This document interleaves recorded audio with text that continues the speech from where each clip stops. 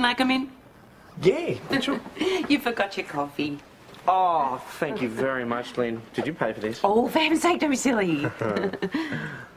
Well, thank you very much. I've got a really big phone call to make, so... Yeah, right. Oh, Toadie, this is really something here, isn't it?